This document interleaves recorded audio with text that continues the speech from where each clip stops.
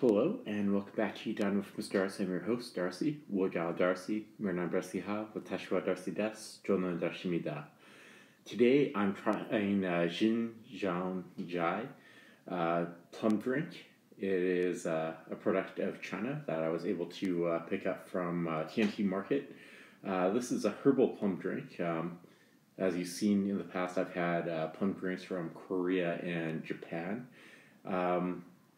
Not many plum drinks I've had from China recently, but today I'm looking forward to trying out this drink to let you know if it's haohe, oshides, machisayo, or swad. So I'm looking forward to giving it a taste for you guys and giving you my thoughts and opinions on it. I do actually like oolong tea and different stuff as well. One of my roommates is from China, and they make up jasmine tea often, and they use lots of herbal Chinese herbs and stuff. So I'm looking forward to seeing how this tastes overall.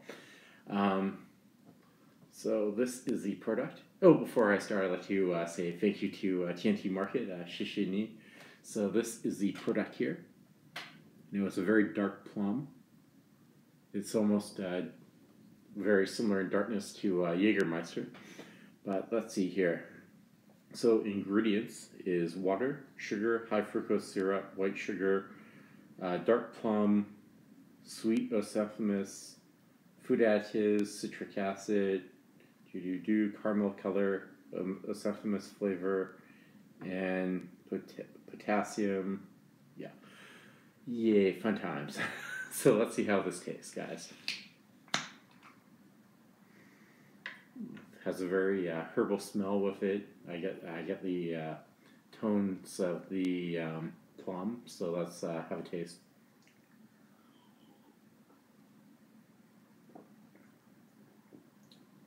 It's actually quite nice. It's like Jägermeister without alcohol and a very nice plum notes to it, but with very herbal notes to it. It's quite nice. It tastes like Chinatown, to be honest with you, because sometimes when you are down in Chinatown, you will be walking by the herbal shops where they practice traditional Chinese medicine, and sometimes when you walk by, you get the herbally smell from those businesses, and this is what it tastes like essentially. But yeah, it's like TCM in a bottle. It's quite nice overall. Overall, I'd say it's quite nice. I would probably add like plum soju, or maybe actually I could add Jägermeister to it, and it would accomplish the same thing too. It tastes actually very haohe, very oshides, machisayo, very swad. Would I have it again? Yes, I would. Would I recommend it for you guys? Yes. If you like plums, then this is your drink. Yeah, I gotta say it's not not overpoweringly sweet or anything like that. It's quite delicious, and I would have it again. Anyhow, I'd like to say thank you for watching.